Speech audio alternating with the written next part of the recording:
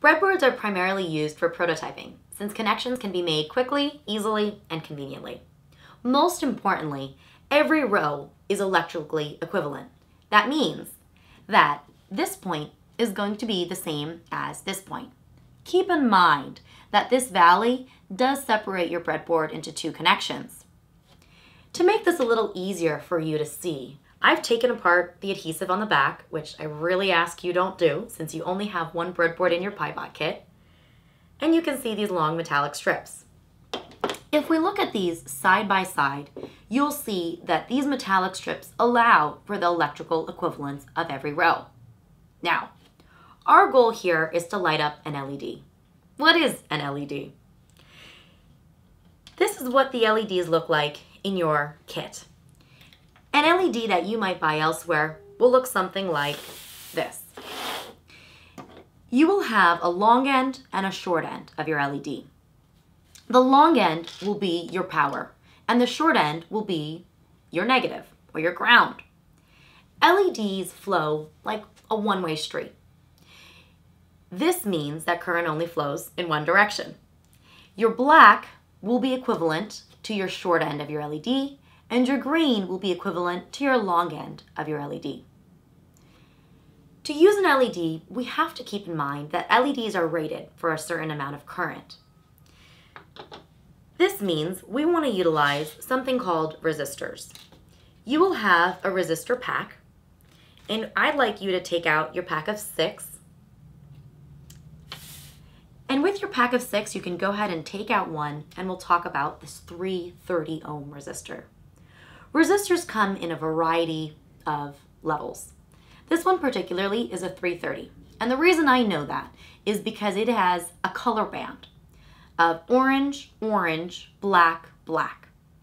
This shows us on a chart that it's equivalent to 330 ohms. Now, the next thing that we'll need is our stem board, which we will use to harvest 5 volts. On our stem board, we have 13 digital pins, some analog pins, and over in this section we have 5 volt, ground, and 3.3 volt pins over here. You'll also notice a 3 volt and this 5 volt switch. Please make sure that we are on the 5 volt side. You'll see a micro USB connection to connect to the computer, and you also have your reset pin.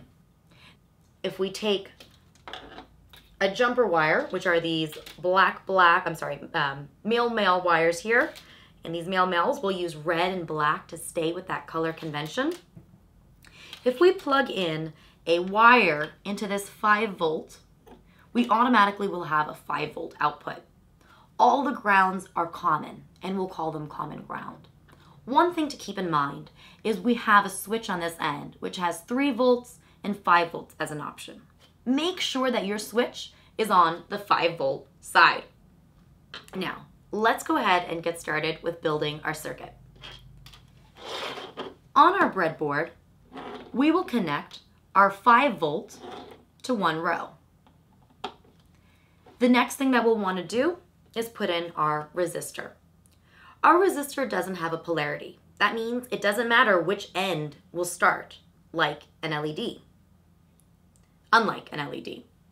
So we'll go ahead and connect one point from the same row to another on our breadboard, like this. The next thing we want to do is include our LED. The colored end is the power end, which should stem from the same point of your resistor. And to complete the circuit, we'll jump over the valley.